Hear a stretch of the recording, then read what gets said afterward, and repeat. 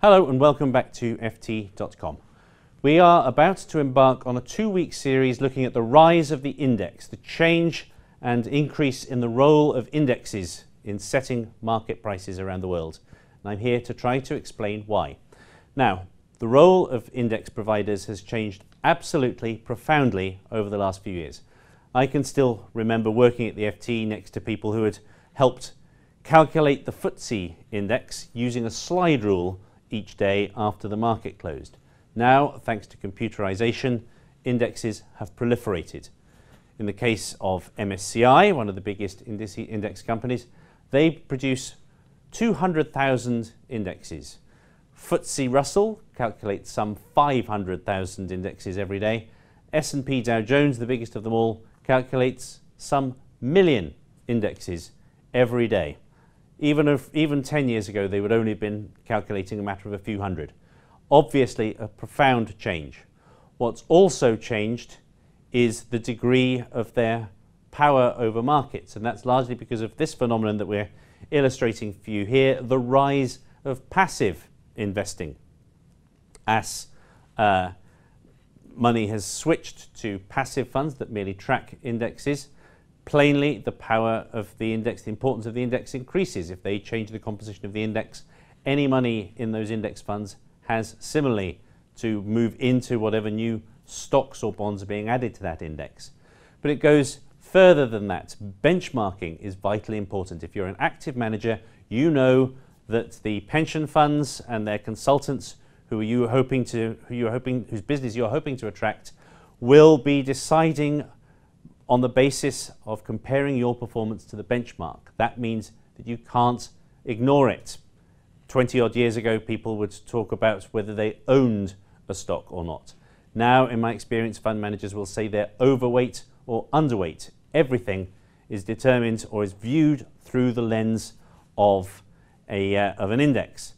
Now, if we take a look at the kind of money that's involved here, this is a ranking from Morningstar of the assets in US open-ended funds that are linked to the various index providers, and you can see that there is also quite a concentration of power. The big three index providers, FTSE Russell, S&P Dow Jones and MSCI, between them have some 3/4 of that market. Moreover, Barclays is extremely dominant within bond indexes. Now, fortunately, there is not too much in the way of conflict of interests. The main equity index providers are all independently held and can say quite accurately that they don't have an interest in whether their indexes go up or down, and that their rules are open and transparent. However, there are complaints that there are potential conflicts of interest when it comes to indexes controlled by banks. When you add a bond to an index, you're effectively requiring those who are benchmarked to that index to buy that bond. If you're a bank, you could then issue some of that bond. There's obviously the potential there, at any rate, for a conflict of interest.